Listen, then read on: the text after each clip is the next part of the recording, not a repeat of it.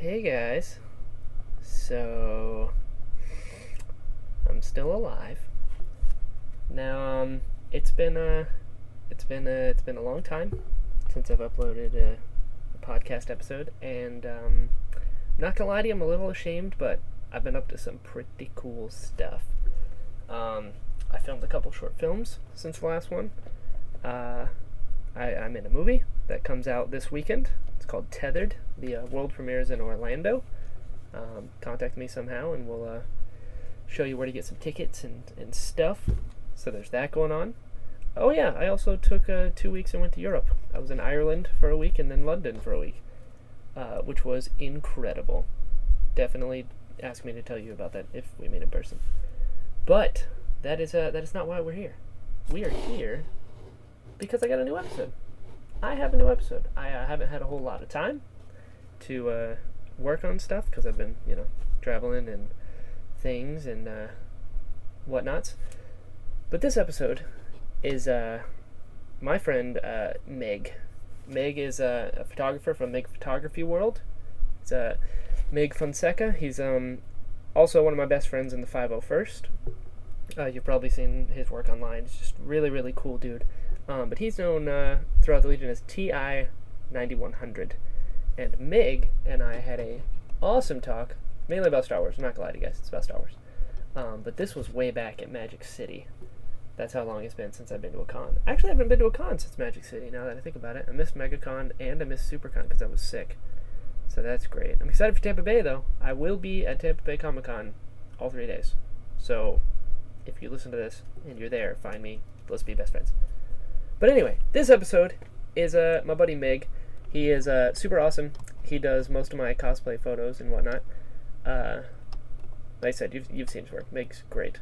But in this episode, we talk about Star Wars Weekends, which is no longer with us, unfortunately. We talk about being in the 501st, the famous Death March of 2011, which you got to hear that story. His first troop, what it was like. He's been to Lucasfilm. What? That's crazy. He's basically friends with Steve Sansweet, which is also awesome. And a really cool story about Jeremy Bullock, who plays Boba Fett. So there's a bunch of thatness. Nice little fun episode. Yutaka, I don't think you listen to this podcast, but if you do, I am so sorry I mispronounced your name. Fun fact, I record a lot of these podcasts at cons because that's where a lot of my friends are, and we can schedule it out, and I just sit at their booths. A lot of them have booths, and it's just more convenient for everybody to do it at cons. The problem is I work every night. I do a newspaper route, as I'm sure you guys know, because I'm positive I repeat myself. So a lot of times I'll do my route.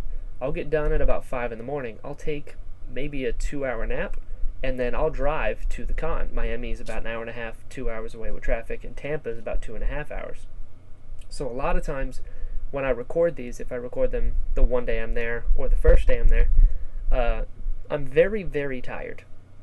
So much so that I gotta take energy drinks and stuff to get home, and sugar, and it's an ordeal. So because of that, I'm a little all over the place. Sometimes I sound really tired, but I am genuinely interested. I just have a hard time coming back, which I don't think you'll catch in this one.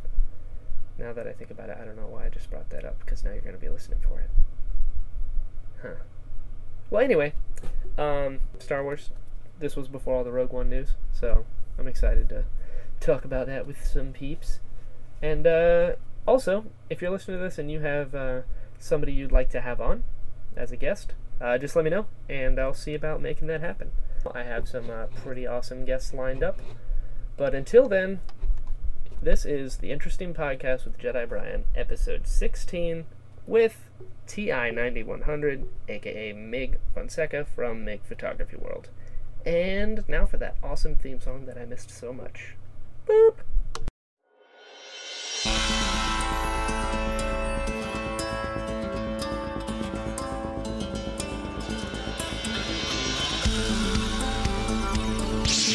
My cabbages!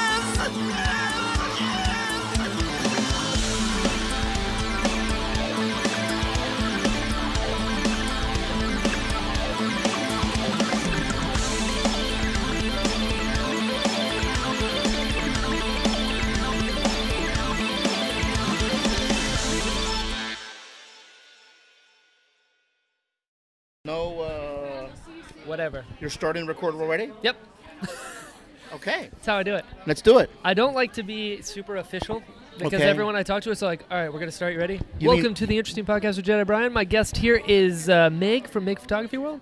People usually tense up and then they're not as like talky, you know? And I like just to talk about whatever. Whatever like it is, man, you call the shots here. Yeah, I don't like it formal. I like informal. It's Informal? better. Yeah, because you just good. kind of roll with it. Unscripted. Absolutely. Not formal, unscripted. That's the best. That's Yeah. the best way you get results. Did you meet Mark Dodson yet? I did. He's so nice. Very nice. Very nice. I got a nice print signed by him, and did a photo as well. Nice. I've never seen him at a con before, Me neither. so I don't know where, or He's you got know, a just great mustache. Great. He does have a great Oh, mustache. Beautiful. It's beautiful. It's like Wilford Brimley, but better. Very, very, very cool. Very cool guy. Which print did you get? I got the black and white Oh, that's a good one. Salacious Crumb. Yeah. I that's a figure good it's one. got a classic look to it. Yeah, absolutely. know, He's some- got a Salacious Crumb on his table. That's He's cool. got, yep. I actually have the same one. Do you? You have a Yeah, Salacious they, Crumb puppet? They sold those at Star Wars Weekends 2 years ago. What? It's that same exact one he's got. They sold that. They sold What? it at Star Wars Weekends in Orlando. I want one so bad. Yeah. I've seen the little like Salacious Crumb Beanie Babies, Mhm. but they're like $30. I was like, I'm good. No, these things were. I don't think they were that expensive. They were like Yeah? maybe $20 or $25, if I'm not mistaken. That's amazing. Yeah, whenever the 30th year anniversary of Return of the Jedi, so it was in 2013. Yeah, because it came out in a '83. couple years ago, 3 years ago Wow. already. So Yeah. actually, that's a good place to start. I am so glad I made it to the last Star Wars weekends. Oh yeah. Oh my God, I missed the first one. Remember, nobody told me about the boots. Yep. That was very, very Unfortunate. unfortunate that you had to go through that. It's just everybody just, when you're there, you just take it for granted that everybody knows what they're supposed to, Right. including all the newbies and Right. and we all felt terrible for you. Yeah. I felt terrible. It I felt happened. horrible for you. But you know what? I learned. You came back I did. and you participated. I made it. and you made it. You survived. I did. You didn't pass out like Nope. some people have. Yeah. And you just, we don't know if we're going to have another Star Wars weekend. I know. It's so depressing. It's sad, but I think I hold the record for the most Star Wars weekends Yeah? marches. Was it? I finished hit- at 102 Oh my God. consecutive. I started in 2008 all the way through this past year. I counted 102 consecutive marches. Did not miss one. That is incredible. And There's- that's there- just Star Wars weekends? That's the actual parade. And being there also. Yeah. Being there also. And there's others that are not far behind me. I actually know Wow. a couple people that are a year behind, that they're about 12 marches behind me, consecutive as well. That's So amazing. they're like at 90. A friend of mine, Dennis Yeah. Dennis Crompton up in Orlando. He has Orlando. an X-wing. He's got an X-wing. He's got 50 different Star Wars costumes. Right. He's out of control. Right. He's got about 90 consecutive as well. So we there's a few of us. You broke 100. I broke 100, That is and so I think cool. I'm the only one Wow. because I've been there. I see everybody. Yeah, absolutely. People that were there in 2008, 2009 are no longer. A lot of them are no longer even around. You're right. You're They right. may not be in the Legion, or they just might not do it as much. And then, of course, you got all the newer people that have been doing it the last several, but they don't have nearly close to what No. I have. So I don't think there's an official tracking where you can go look, but I have pictures Yeah, right. Yeah. There's proof. throughout the years of stuff. But yeah, Wow. so it's fun. It's always a good time. It's hot, and it's, as you know, it's Yeah. it's very challenging. But you know what? It's something that everybody that's in the Legion should experience. It's like the trophy of troops. I I always look at it as I like think so. top of the top. I think so. It's so cool. And I enjoy. If I were First Legion, I mean, I know you're fairly Yeah. fairly new. I mean, you're Yeah. about a year, 2 Yeah. years maybe. I'm almost I think this July I'll be 2 years in the Rebel Legion, yeah. and then like a year and a half with the 501st or so, Yep, right yep, around. Yep. Since that day we met at a Costco in Miami. That was my first troop. That was your first troop. I met you there. Yep. And then, ironically enough, you recognized me at SuperCon. I did. You dressed up as something completely different, which made you very famous. Yep. The Cabbage Merchant. But yeah, no, that was our very first, your very first troop. Yep.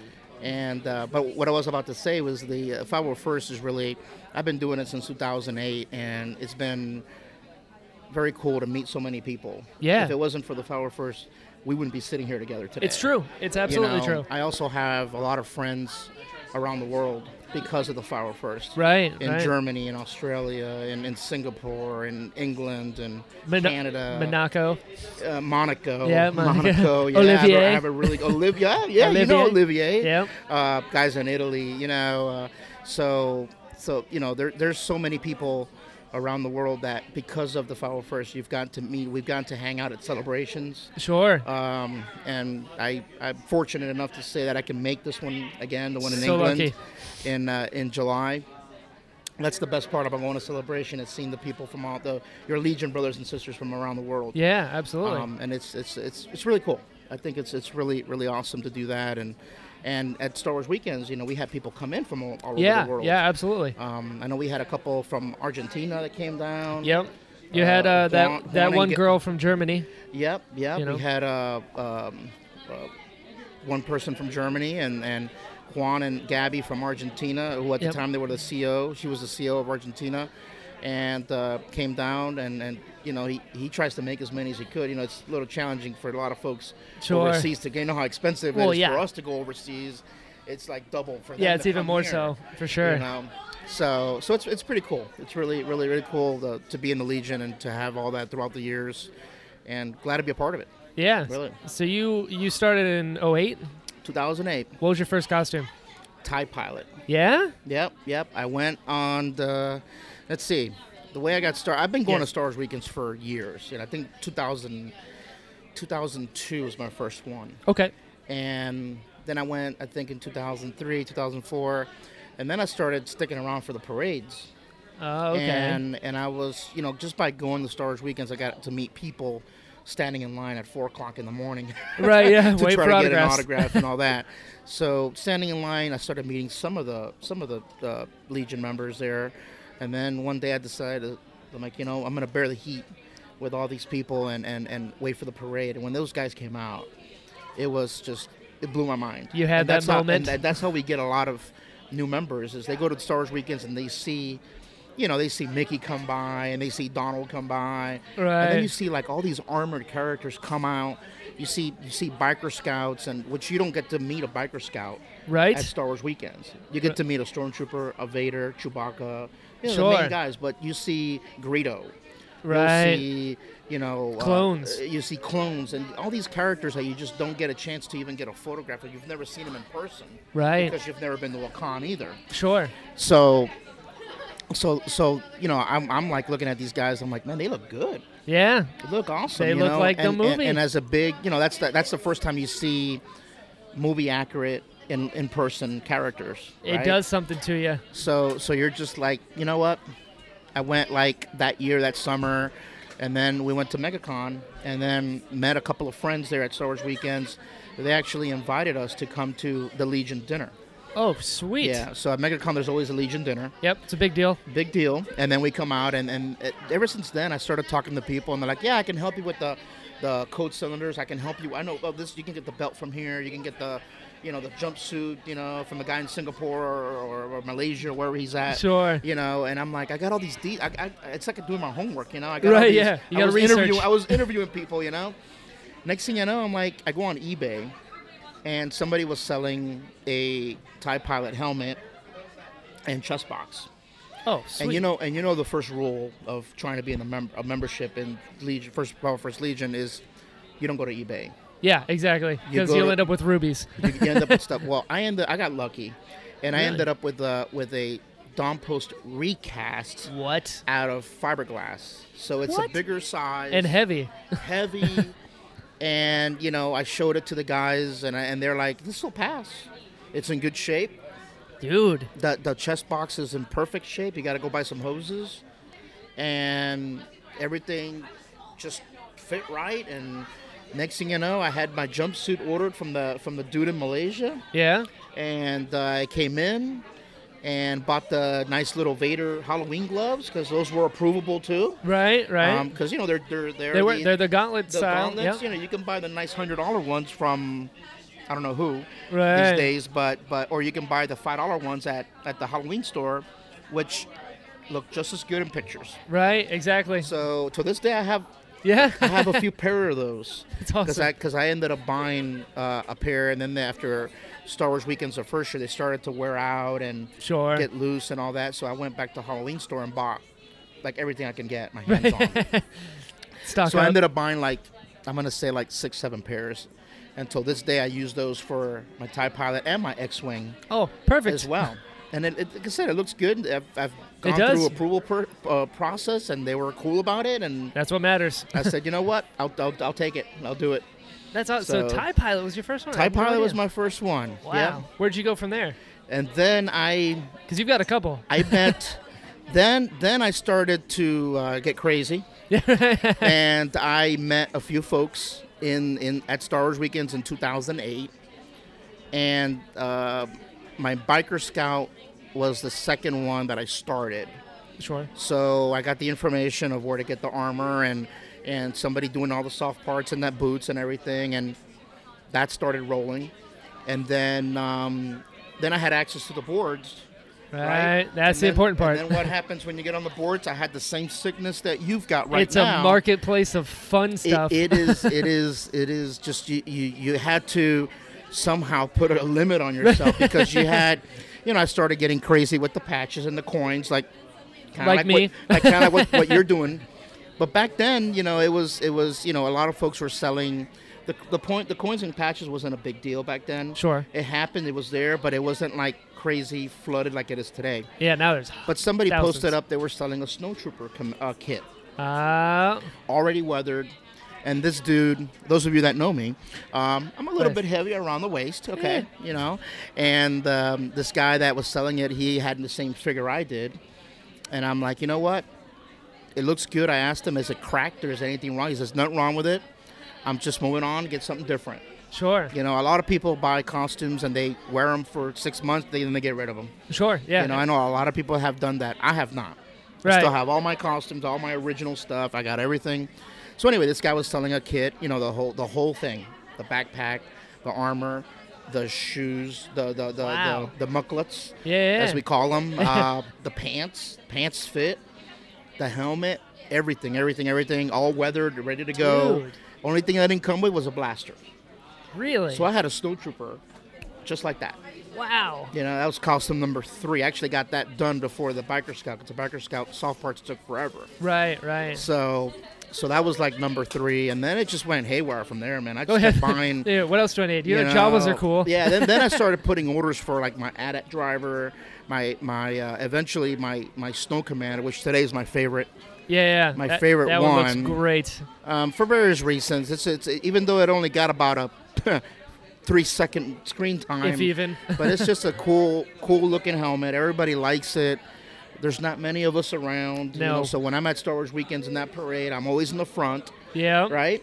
And you not look that I have an awesome. ego or anything. No, but you look I- really cool. But when I'm leading, every time I show up with my commander, they're like, "All right, commander, you're up at the front." You got your And then snowtroopers behind and all you. my battalion behind me, ready to go. So all the pictures look cool. Right. I'll post some of my Facebook and Instagram pages. I'll put all from time to time. I'll throw pictures in there just as a reminder that I also do costuming and not just Sure. photography. Absolutely. So it's something fun. It's something cool that I enjoy. Really. Do you think you'll do anything from the new movie? You know what? Anything catch your eye? I really like, even though I would have loved to have seen. Can we do spoilers here? I guess. Yeah. By Yeah. now, yeah. It's been a month. I would Come have. on, guys. I would have loved to have seen more of a Snowies in action. Yeah. As opposed to the one shot we get of them behind Hux. They're just standing there. Yep. Like, okay, we're there. We're here available. We never were needed for anything. Right. Right. Type thing. But I saw the actual costume at Celebration in Anaheim. Oh yeah. And it looks like the most complicated thing you've ever seen. I'm sure. So The that's helmet something- itself is like Tuscan visibility. It's just it's back in the episode 4 Empire, those movies, you see the costumes were like just you wear a duster and your armor on top and you were done. Right. Here you got all these vinyl types of, now the dusters are like vinyl, Yeah. some type of Something thick going grade on. vinyl. The boots have all these attachments and It just looks very, very complicated. But you know what? With time, I definitely would want to do that because, you know, the Snowies are my favorite. I was like, got to complete your Blizzard Force, man. The Snowy, you know, is the only battalion that succeeded. Right? Yeah, you're right. You know, so I never thought about that. You're right. We're the coolest detachment in the Legion. So that's, and then the TIE Pilot. I love the new TIE Pilot. They're cool looking. And there's a lot of verbiage and a lot of what I should say, a lot of discussions already. About certain parts. I don't know if you're part of some of the pages. Jason's pulling for it pretty hard. Yes. So there's a couple of Facebook underground networks happening. With that. But it's a cool looking costume, and I think that's one that I'm also, at least those two I got my eye on. Yeah, I dig it. Yeah. I want to do Poe. Poe? I love Poe. Oh yeah, of course. I love Poe. I mean, I'm that's another thing is you get a lot of people in the Legion that are just like Empire. Yeah. They're Empire. The minute you start talking about, you know, Rebels and Orange, they're like, "I'll get out of here. I don't want to talk to you." I said, "You know what?" I mean, I was like, "I'll carry the lightsaber. Screw it. We win. Screw it. You know what? I am, you know, gonna do all of it. Absolutely. All of it. You know, it's just I've got an X-wing. Yeah, you know, and it's cool looking. And you're in the commercial. I'm in the commercial. That's right. At Disney World. I'm in the commercial. I'm in the promo from that very cool day of when they opened up the new version of Star Tours. I luckily, and that's funny that day because you know we had the Rebel Legion and then we had the 501st invited to come be a part of the opening festivities. Sure. Well, the funny thing is the 501st guys were all lined up behind the stage towards the back. Okay. So a lot of them did not come out in any pictures and any videos and nothing. The reason I decided to wear my X-Wing was because, you know, at that time I've been in the Legion for a while and I'm smart about it. Okay. You know. The reason I decided to wear my X-Wing was because if they made us stand out there for hours and hours and hours, I'm going to be comfortable. Sure. No helmet, no nothing. Right. So I decided to wear my X-Wing. I said, whatever they do, they do. And sure enough, the Rebels were the only ones allowed to march down that main street. Of course. Come to and be a part of the opening promo. 501st were all in the back. You know, so I made a good decision when it came to that. Picture coming down. You've done the parade, so you picture coming down, double the amount of people that you normally would have seen. Sure, there were people everywhere, and as you got to the main stage, there were bleachers built. What? There were bleachers built for the media. So I had all these millions of camera lenses focused on us. You know, and as we're walking up to the stage, you know, half of us were to turn right, half of us turn left. You're walking towards George Lucas. What? He's standing there on stage because he's opening up him and Bob Iger, the CEO of Disney. They were both there. They were opening up everything. So they started the festivities with them up there.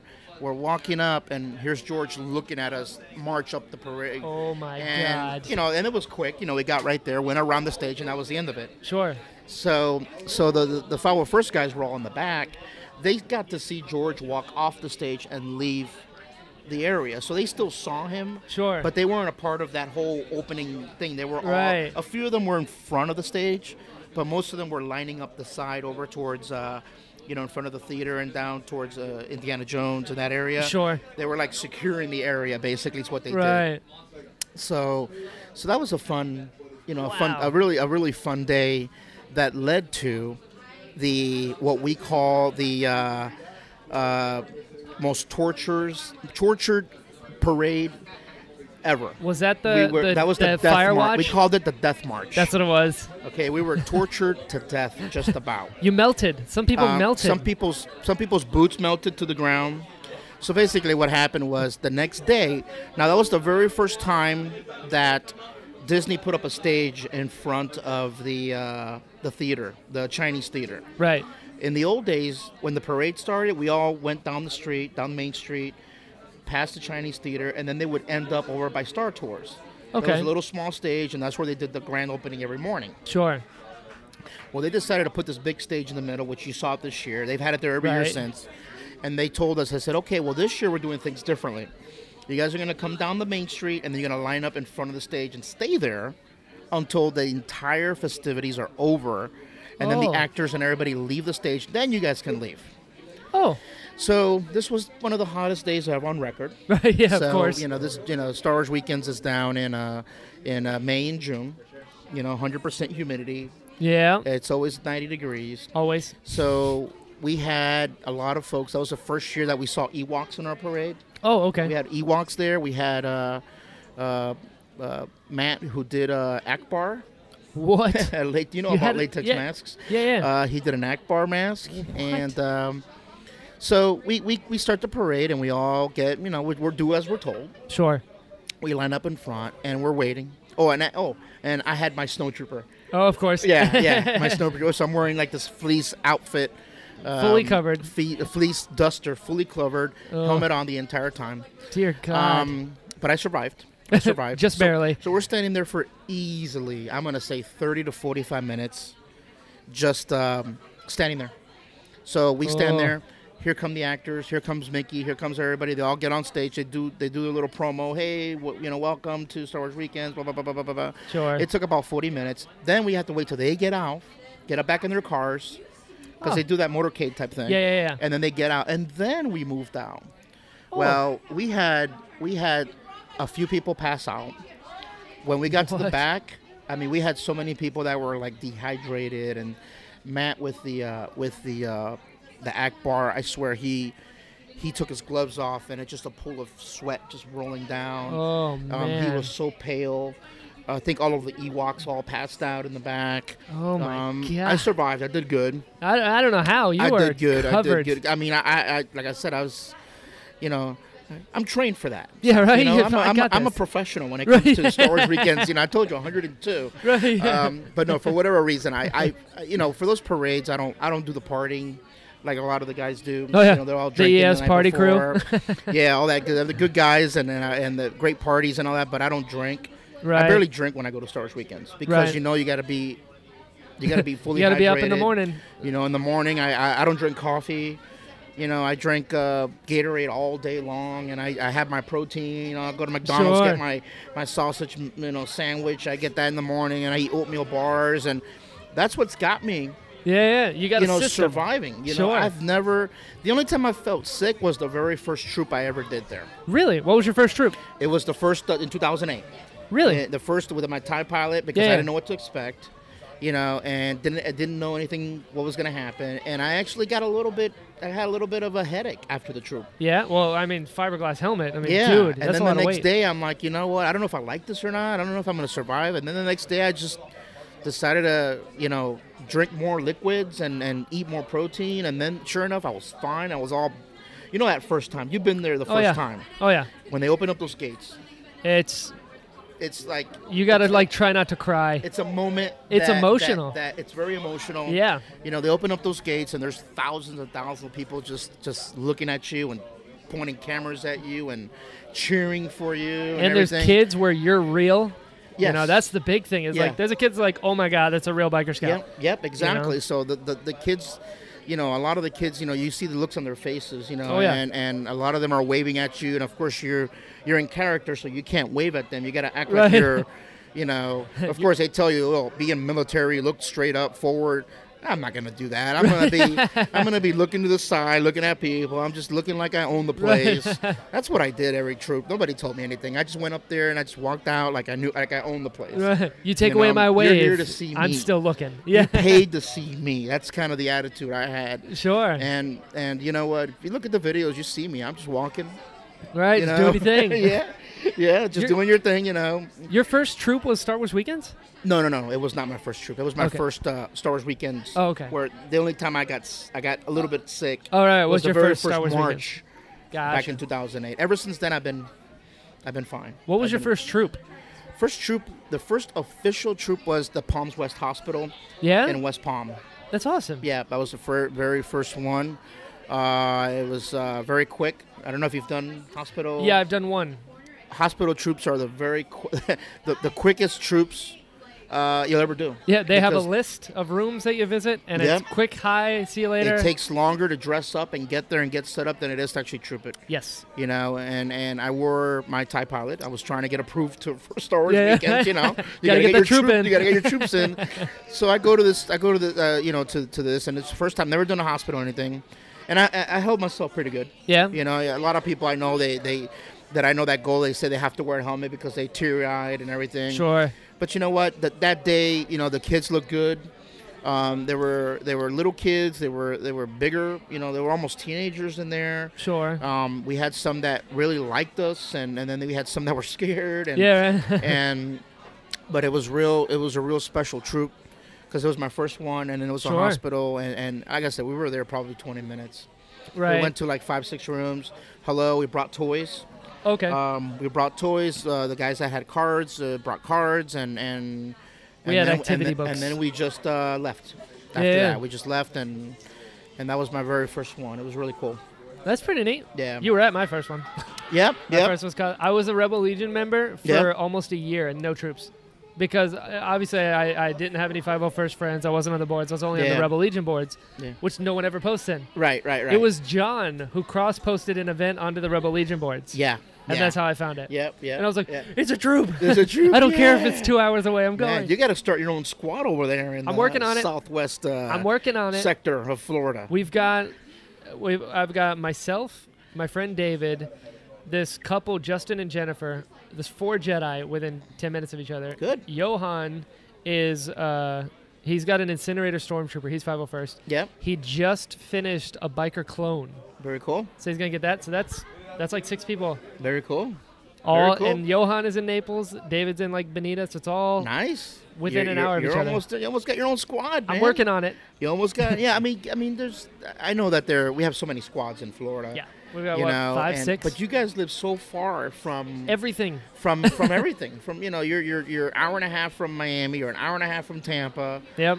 Sometimes you're like, you know what, I like to troop, but I can't drive 3 hours just to troop for, right. So it's understandable. And you guys should be able to, at some point, when you have enough activity and enough people, have your own squad. I'm hoping. Get our own patches. That's the real reason. Listen, that would be your only incentive to do it, right? I know, yeah. It'd be the Everglades Temple or something. We're talking about my buddy David. He's one of my best friends. He has a Jedi that just got approved like maybe a month or 2 ago. Mm-hmm. And he is going to make an airborne clone. Oh, nice. And he's going to have the purple markings, like Mace Windu's battalion. Yeah. It looks really cool. Very cool. He just got the helmet. Yeah. So he's going to start working on that. I'm working on my clone. Oh, nice. So we talked about having like a coin with both of us back to back as Jedi, and on the other side are clones. Oh, nice. That'd be pretty cool. Right? Hey, people would want it. I want it. Olivier would. Olivier in Monaco is every patch. He is. I tell you, he's a really good guy. I haven't met him yet, but he seems great. We were talking about people around the world earlier, and some of the people around the world are real special people. And I'll tell you a quick story. Celebration Europe. From time to time I get to go to troops and conventions out of Florida, from time to time. Eventually. It's just my hobby. It's just something I love to do. But anyway, Celebration Europe, went out there, and it happened to be the very first night, the day before the first day. It was the celebrations in Europe, for whatever reason, they're only Friday, Saturday, Sunday. Okay. Like here, they're Thursday. They start Thursday. Over there, they're Friday, Saturday, Sunday. And that was in Germany. It was in Germany. It was a little town called Essen, which was right by Dusseldorf. Okay.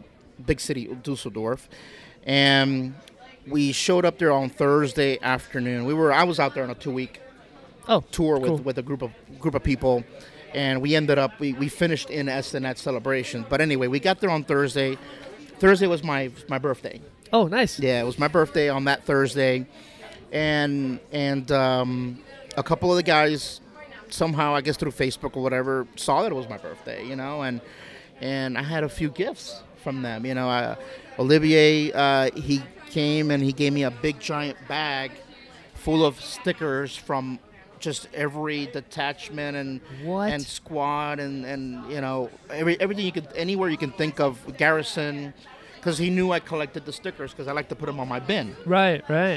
And I've always told him, I said, hey, when we do stuff here, I'll send you some, and if you can get me some from wherever you can get them. And then he shows up to Celebration. He's like, my friend, he speaks French. Yeah. My friend, a very happy birthday. Here's a gift for you. And this big fat envelope with a couple hundred stickers. That's just amazing. all over the place. And I'm like, oh, this is awesome. Thank you. Yeah. And then I had a couple of guys. Patrick from Switzerland.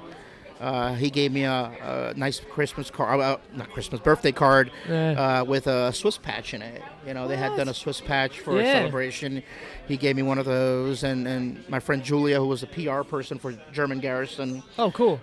She had a little package for me too. So people are very nice. They're very, very giving, and like I said, it says the 501st brings out the best in a lot of people. So I agree. So, you'll see that, hopefully when Celebration comes back, it should come back here to Orlando.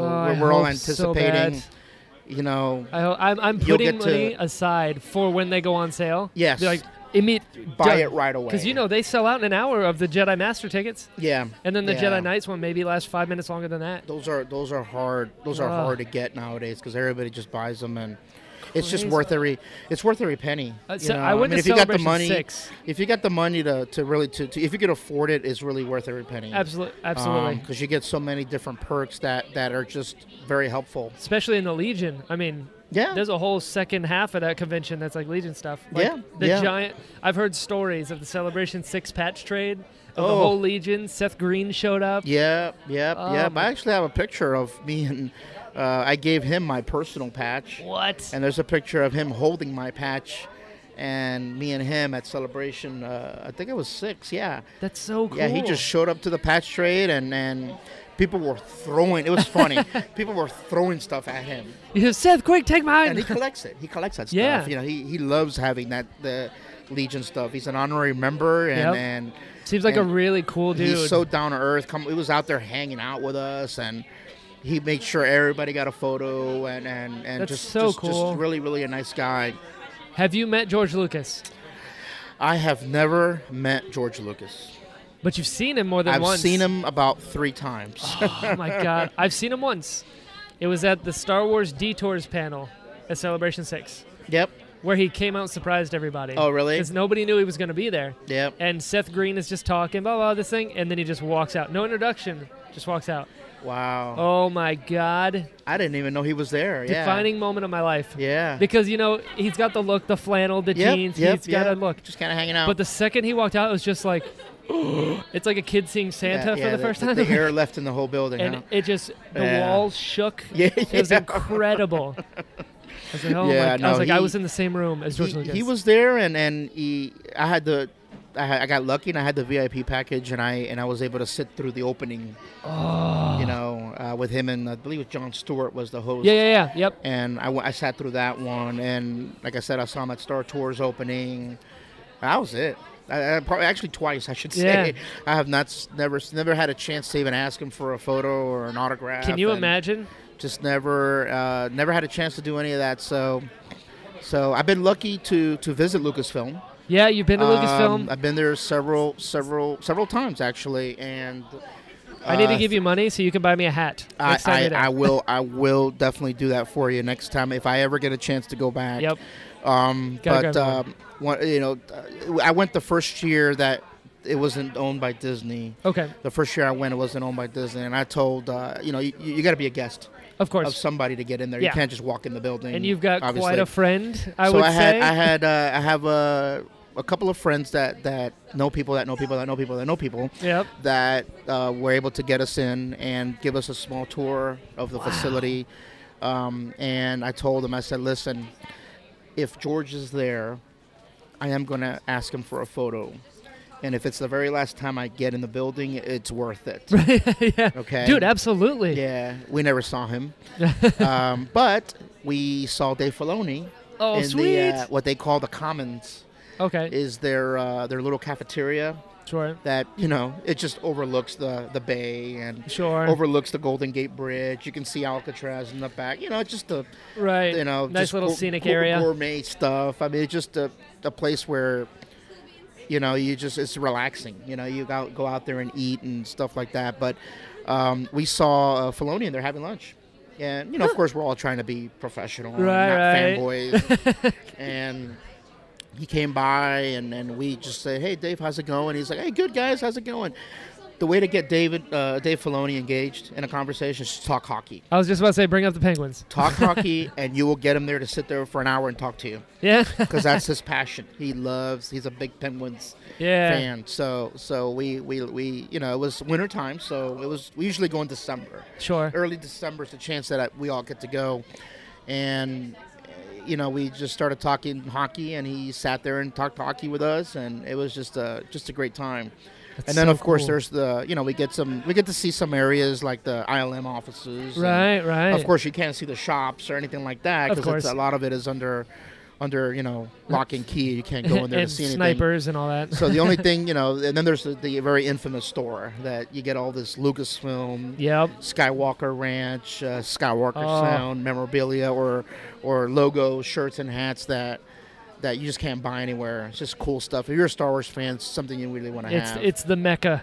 It's that vault. Absolutely. It's that really cool. The last time I went, this past December, they started selling little small Yoda statues. Like based off the fountain? Based off the fountain. Ah, that's so cool. So they had them up there on the shelf. I'm looking at it. The price was a little steep. It was about $400. Right. And I'm like, you know what? I can build my own little Yoda fountain at home. Right, yeah. So I'm like, I'm buying this thing. Dude. You know, it's a lot of money, but it's the memory attached to it. It's just so cool, you know. So I'm going to go to Michael's or one of them places, see wherever they sell fountains. And I'm going to make my own. Dude. I'm going to make a little fountain. That would be awesome. Yeah. So I'm just going to work on that. I'm going to work on that. That's a cool project to have. It is a very cool project. So I can have the very first Yoda fountain on the East Coast. Right, yeah. There you go. People will come to your house. Yeah. Because there it is. There's only a couple of them throughout the... Yeah. You know, there's the one at Lucasfilm. There's a Yoda statue over at the... what is it called? Over in the small little town where Yoda was... where Star Wars was created, where George lives in San Rafael, California. Yeah. Right by, just north of San Francisco, there's a fountain. There's a Yoda fountain, and then there's a Indiana Jones statue as well.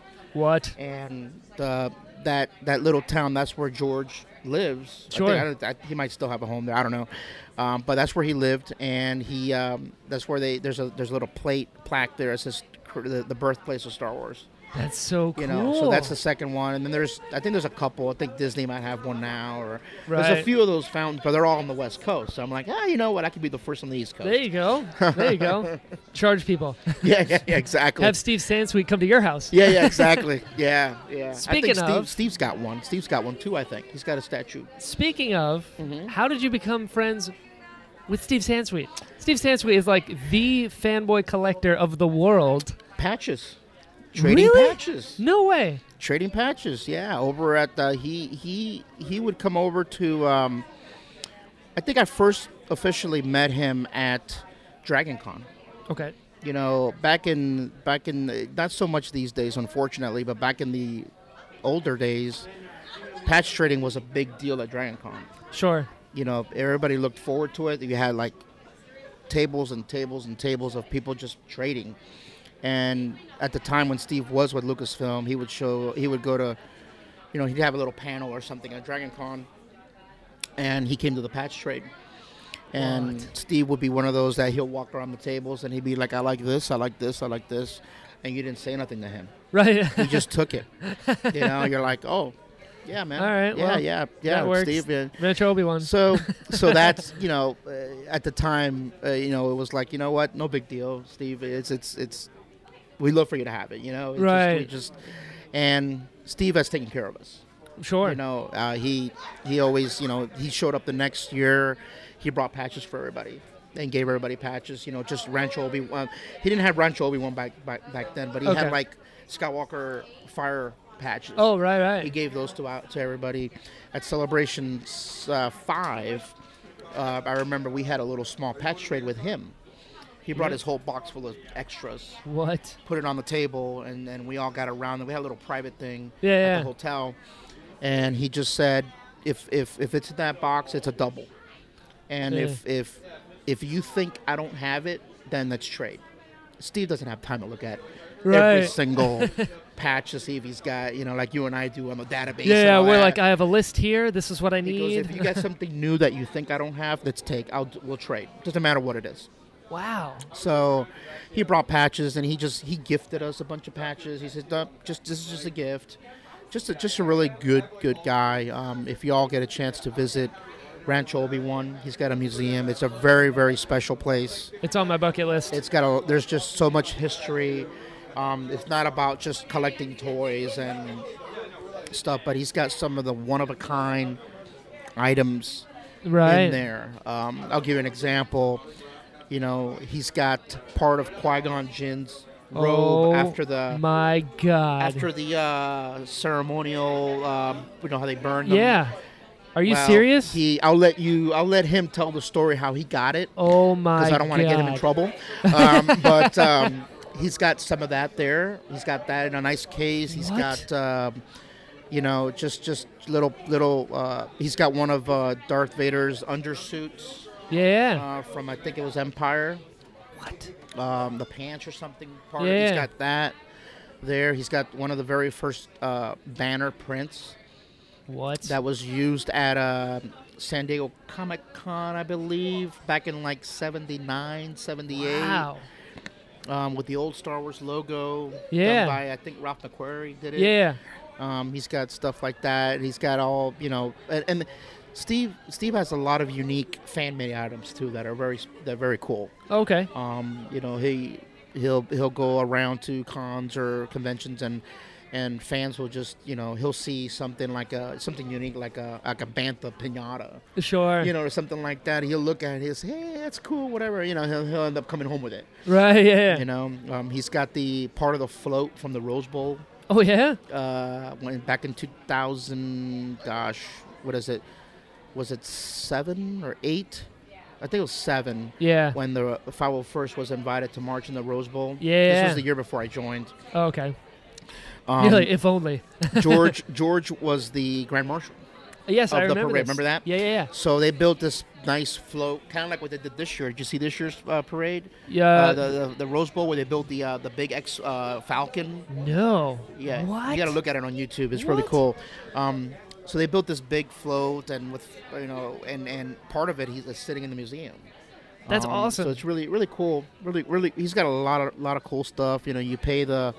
He asked for a membership so you can, support keep the museum going for generations and generations to come. And you can become part of the club. it's just, just really cool. And he does galas and events every year.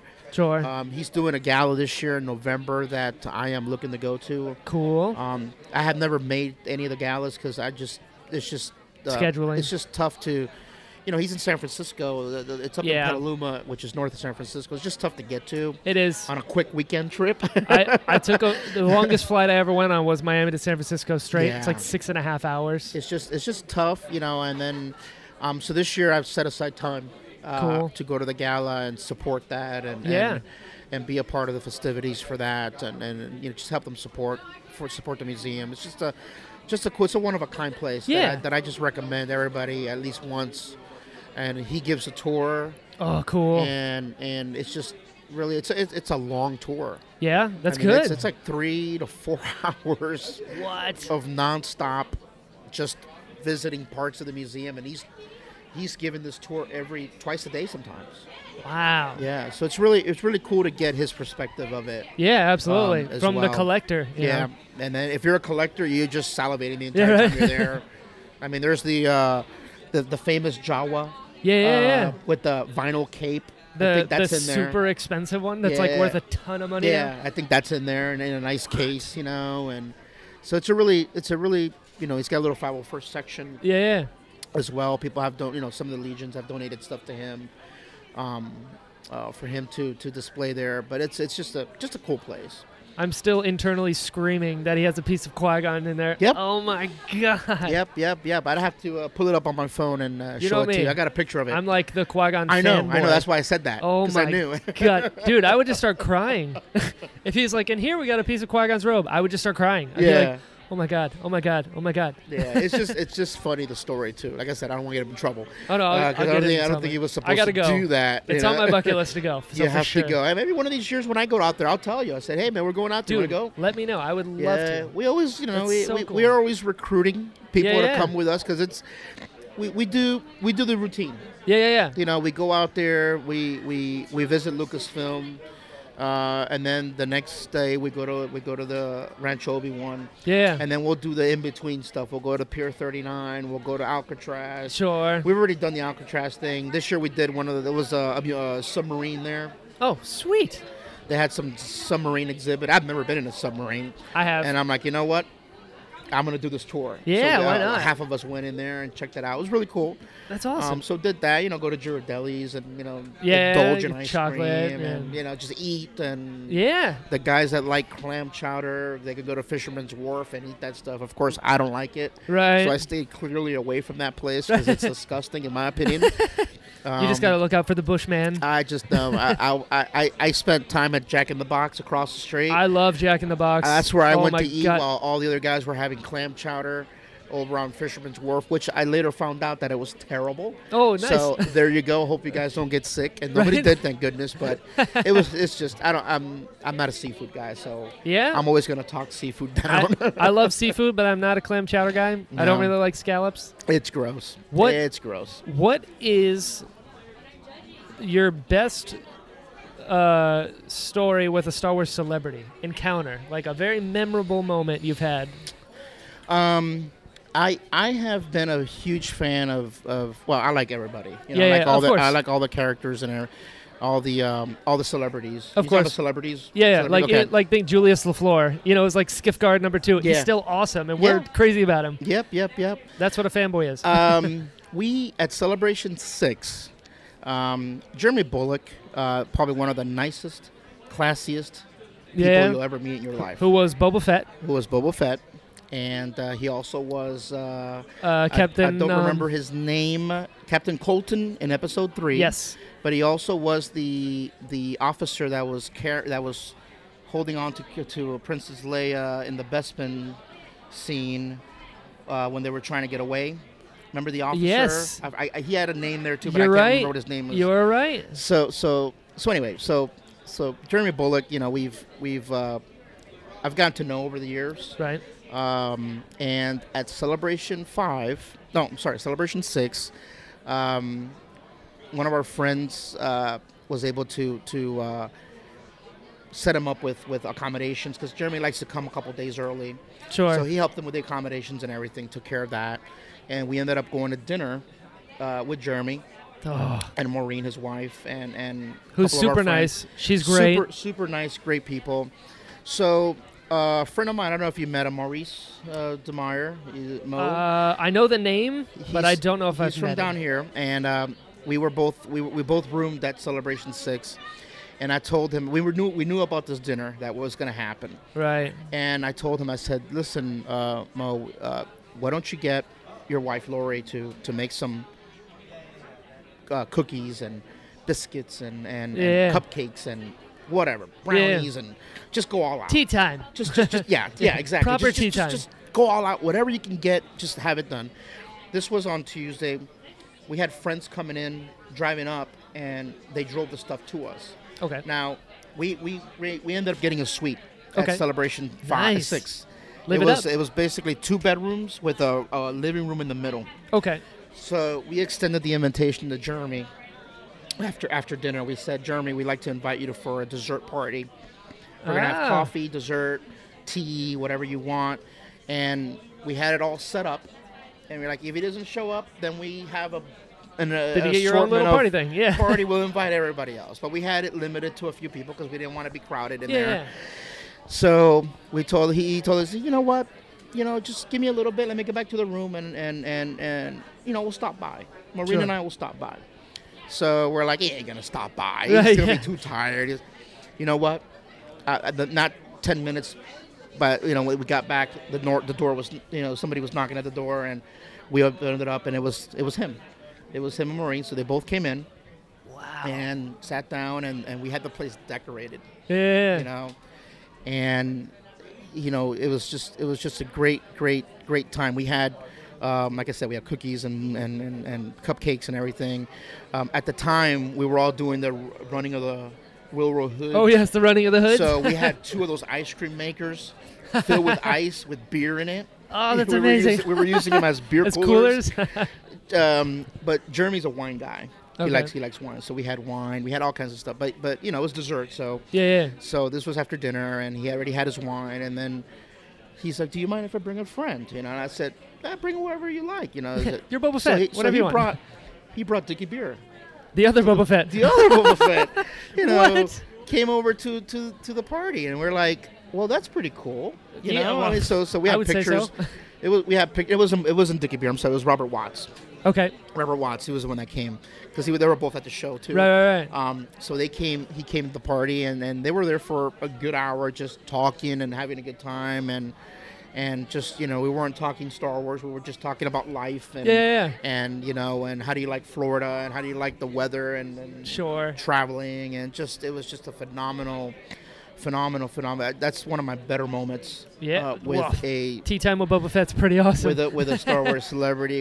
And like I said, I've had a chance to see them over the years and have dinner with them, and it's just been a good time. I spoke to Maureen, his wife. They're coming to Florida SuperCon, I believe, next year. Oh, sweet. This year.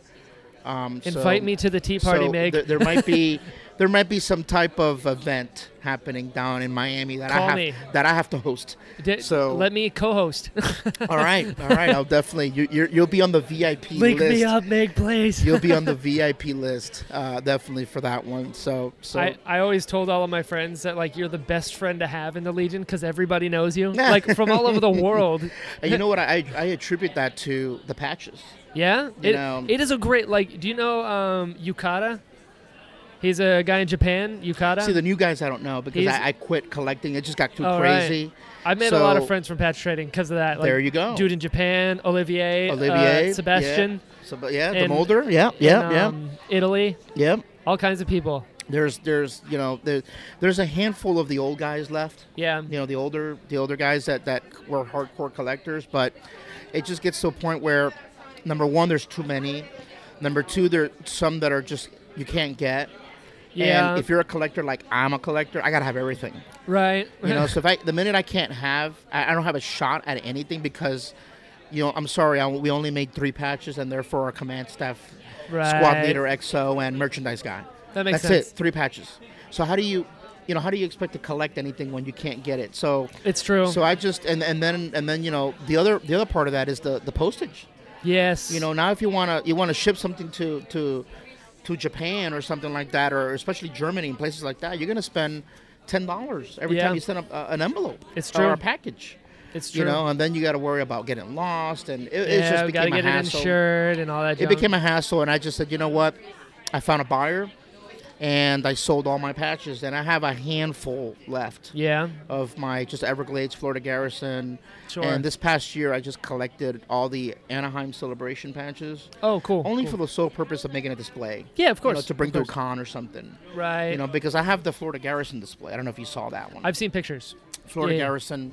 Maurice has the Everglades one. I have all the Everglades patches with the exception of one. Yeah. But I have them all, and I just got to put them in the display. And then I wanted to do that Anaheim one just to show just the variation. Yeah, it's just a cool thing to have. Just for the not to trade or anything, just to put it up just on a display at a table, and they look good. It gets people's attention. For sure. And then there's the coins. Which that's a different ballgame. I've got. You're like, I sold my patches, but my coins. I still have the coins, and I love the coins. With that too, I've just slowed down because you just can't. The trouble with the coins is you run into situations where there's coins made that you don't even know they exist. Yeah, it's true. It's true. After time, you're like, oh, this squad made how many? Right. Oh yeah, don't forget the honorary member ones. We only give those to actors. I'm like, oh, okay, well then there's another one I'll never get. So if you had a chance to get everything, like me, I like to collect everything. Yeah, I don't like to have holes in my collection. Yeah, exactly. I hear you. I'm right there with you. You want to do all the temple patches. Yes, and I've hit a speed bump because they haven't made patches of certain ones. They haven't? No, there's 8 or 9. I mean, at least probably more. I'll say 15. Let's say 15 Jedi temples that have a logo. They never did a patch run. Yeah. So I was like, but somebody do a patch run so I can have the patch. Because they don't. Because the people in that temple are not collectors. They don't care. It's true. You know, Sucks. the minute you get one person that likes patches, then it'll happen. Yep. They need to switch them out. Why do you think we have so many coins and so many patches? It's true. We had 5 patches. Yeah, it's true. You know, this last run because we have patch guys in our group. Right? You know, especially Paul. Yeah. Paul's huge into merch. Yeah, He's a Dejawa Vu. Yeah. His stuff. I got his Rakura one. It's the bird from Rebels, but the new one. Yeah. And then he's doing a coin run now of it. Yep. Which is pretty cool. Absolutely. So it's just it's just crazy. It is crazy with the merchandise, and it gets expensive, and you got to just slow down. It does get expensive, especially because you have to buy more than one. Right. Because you got to trade. Because then you got to trade, and then you got to mail it to. So it's just pretty crazy. Then you got to find someone who's willing to trade. Yeah, that's exactly. the other thing. They might have what you need, but they don't want anything that you have. So you're like, I got to stare The best trades happen at Celebration. Yeah, that's what I've heard. It's next stock level. up. My advice to you. Have you seen my trades? I've got a lot now. I know. Just stock up. Just buy them all. Next Celebration, you have time. You have a year and a half. Right. Hopefully. Not 2, but maybe a year and a half. Right. And just show up to Celebration, and you will see stuff that you didn't even know existed. Oh, I can't wait. I have done my very best trades at Celebration. Yeah? Yeah. That's where I found the Pathfinder version 1, which is the hardest coin to get in the Legion. Really? Yep. It's only 50 made. The very first challenge coin made in the 501st. Wow. It was the Pathfinders did the first one. What? And like I said, only 50 made. And most of the people that bought them were not collectors. They're not collectors. They're not around. And I just got lucky, got into somebody's stash, some guy who I've never seen before. Right. And he's like, yeah, I had these forever, and, I just brought them to see if anybody wanted any of them, and I saw that sitting there, and then everybody was going through the stuff. Nobody even picked up on it. Oh. I saw it, and I recognized it right away because it's a very dirty brass looking. Yeah. Back then, this is going back now about 15 years. Right. And very dirty brass, very thick coin. I looked at it, I picked it up, and I turned it around. The way you could know is it had a different website than way they have today. Ah, okay. And I looked there and I said, "Oh, I like this one." I didn't act like I won the lottery or anything. Right? Yeah, you gotta. So I'm like, "I like this one." The guy goes, "What do you got?" I showed him my award-winning binder of stuff. Right. Yeah. And he just, at that point, I said, "You pick whatever you want from that book." Right. And I just didn't, I just told him, I said, "Whatever you want." And he picked up like a Legion regular coin or something. Sure. Nothing special. Yeah, he didn't take my heavy hitters. And then you dance out. Oh, I was speechless. I had to go show some of the other guys, the collector guys, and I'm like, "Can you verify this? Can you verify this one Is this for me?" real? And they're looking at it. They're like, and I was holding it in my hand. I said, "I'm not going to give it to you. Right? Yeah. I want you to just look at it. You're not going to grab it." He says, "Where'd you get that?" I just traded with some guy. Wow. And just people. That's why I said people just show up. They see swag trade. They see it advertised. Oh yeah. Swag trade, and everybody just decides to go in their drawers, get whatever they have, show up, and just mingle and trade. Yeah, absolutely. So I've been able to get a couple things just because of by accident. Sure, and them not knowing what they have. I have this replica of Qui-Gon's lightsaber. It's a Larble. And Larble was a guy who made only 2 different lightsabers. He made Qui-Gon's and Obi-Wan's from Episode 1. Yeah. They're the most accurate versions of those lightsabers you can buy. Yeah. But you can't buy them anymore because after 6 months of production, he got a cease and desist from Lucasfilm. Oh, wow. So they're really, really hard to find. Yeah. And people who have them know they're worth, you can sell them for like $600-700. Oh, wow. And that's just static. No electronics, nothing, just the thing. Mm-hmm. I found one in the RPF for $200. Oh. I was like, that's mine. It's sitting on a shelf now, guarded by my Disney Infinity figures. PayPal, yep. Immediately. Payment sent. Yep. Absolutely. It's fun. It is fun though. I love it. I love the Legion. Yeah. I'm so jealous I can't go to Celebration this year. So jealous. Oh. So jealous. You know what? And I'll tell you another quick story about Celebration in Europe. Please. We had that first. I was telling you about my birthday. It was that Thursday. Yeah. Well, the swag trade, all that good stuff was happening that night. Nice. And we did a puzzle patch. You saw the puzzle patch this year. It was AT-AT, right? That was the one for this year, but the one for Europe was just the Destroyer. Oh, okay. So we had a gathering just with the people that were a part of that patch. So it was a separate dinner for us. Oh, okay. And that's where we swapped our stuff. We put we had a couple of backboards that we all signed around it, and that's where eventually we were gonna frame our uncut piece, because we were the only ones that got the uncut piece. Right. Everybody else got the little pieces that they had to put as a puzzle. That's pretty cool. So we each 20 of us have. There's only 20 in existence. I think there was 22 in existence, because they got one for raffle, for charity, and then there was one for Sansweet. I was about to say one for Rancho. I think one went to Lucasfilm or something like that. So there was like 23, 24. Sure. We all signed it, and well, that night, after that party, we went to another party, which was the regular swag trade, and at this pub in Germany. Oh, sweet. And we're walking around. I brought my trading cards. The people in Europe are gung-ho about trading cards. Really? I had never seen so many people come up to me for trading cards. Huh. I had a line of people. I had a line. That's awesome. It looked like an autograph session. Right, yeah. You know, people were there in line, and I'm like, this is awesome. Right. You know, because that's what people like. People like, for whatever reason, I don't know. Here in the States, it's not like that. Right. Yeah. It's just here in the States, that's what you like, put in the letter when you send your patch. You just throw there as extras, and if they keep it, whatever. Here, there's very few collectors of trading cards. I could count them on one hand. How many people that really care about collecting them? And it's one of those things where you make for kids or whatever. But as far as in Europe, people are serious about it. What? You know, they're like, oh, yeah, I want your cards too. And they were there. We signed them. And then they gave us their cards. And then we were I had a line of people, you know. And to the point where I almost ran out. That's awesome. I just about ran out of cards. I had no cards. I had like maybe a small stack for like the rest of the weekend. Right. You know, so I'm like, you know what? At least like people that really want them got them. Yeah, you know, exactly. Instead of them give them, throw them away. I'm not one to put cards on a table at a con. Right. Because it ends up in the wrong hands. Always. You know, it goes to eBay or whatever, and I hate to see that. Yeah. It's for the kids, and to me it's for the kids, and it's for people that appreciate them. Agreed. You know. Agreed. So, you know, you go to a hospital, you give them to the kids. The hospital troop, you give them to the kids. Or you go to an event that people want to trade. We do that. You know, but I don't like to leave them on the table. I just have for anybody just to free grab them, because it ends up in the wrong hands. Right. Wrong place. Well, you've seen the movie. Yes. How many times? 3 times. Not times. As much as you. What do you think of it?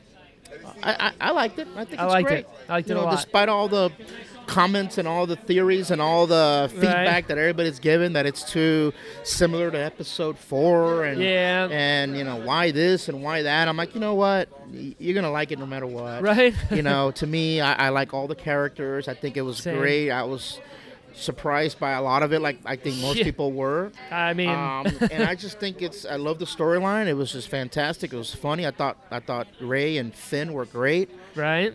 BB-8 is the best. BB-8. What did I tell you about BB-8? You did. I called it. You called it, and I'm like, you know what? He is awesome. He's the best. The best. I knew the first teaser, I was like, that's the coolest thing I've ever seen in my life. And then he does a thumbs up with a lighter. Oh, the thumb, yeah. Oh my God. Yep, the part where he where the Falcon's going in circles and he's banging around, and he finally had enough cables. And he shoots the cables. All right, I'm done. I love it. You know, so he had an attitude. I love it. You know, he had a great attitude. I mean, it's just a great character, and I have no negative comments towards the movie. I just Agreed. You know, I just think it was just really cool. You know, it had its funny parts, it had its sad parts, it had its exciting parts, and it's typical Star Wars, man. Absolutely. That's just the way you're gonna get. That's what you're gonna get. And I'm for it. More Star Wars is more Star Wars. And I think JJ and Kathleen Kennedy both did a great job in leading that project and coming up with that great movie. Agreed.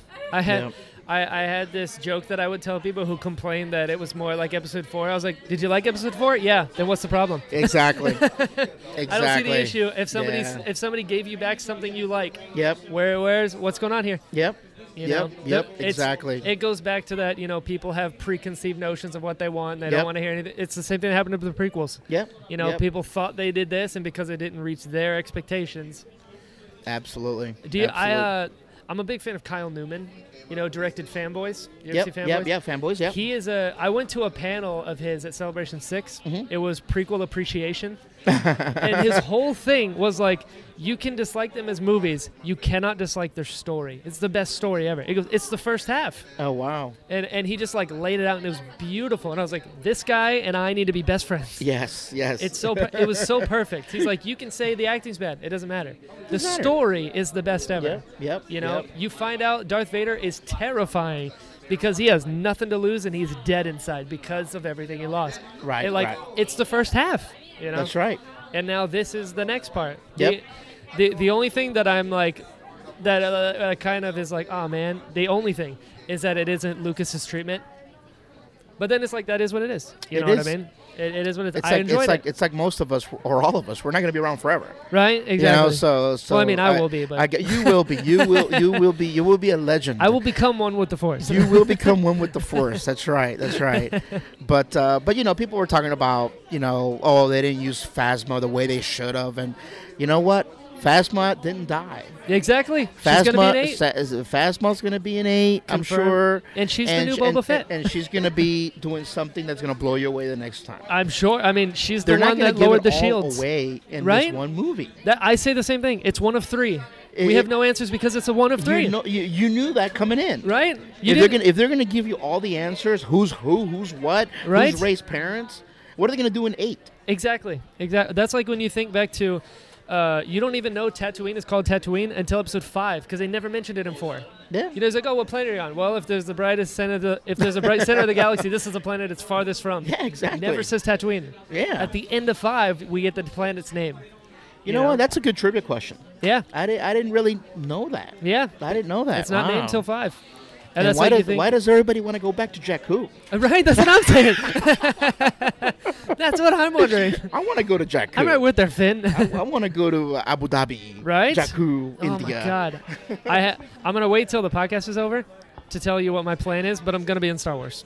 I believe it. I told you, but I have a plan. I believe it. I have a plan. You're gonna give me a free autograph, right? Of course I am. You are? Okay. All right. Before you get your table reserved downstairs, right? Yeah. You're gonna give me a free autograph, right? I'm gonna set up my own table, carry my own headshots, and like clear table. Hi, look, I was in Star Wars. I got cut, but I was in it. I swear. That's right. Oh, man. Well, I'm definitely going to have you back on because we're at over an hour and we didn't even talk photography. We did not talk photography. So this is phase 1, part 1. This is part 1. Part 1 of the Mig Photography podcast TI extraordinary 9100 501st podcast version. On Jakku, yep. Going back to Jakku. No. That's right. That should be a podcast, Going Back to Jakku. And it's all just a recap. There you go. There you go. No, that's Nobody awesome. take that. If someone's listening and they want to take it, please don't. Or if you do a good job. All right. Definitely. All right. Thank you for coming on. And goodbye.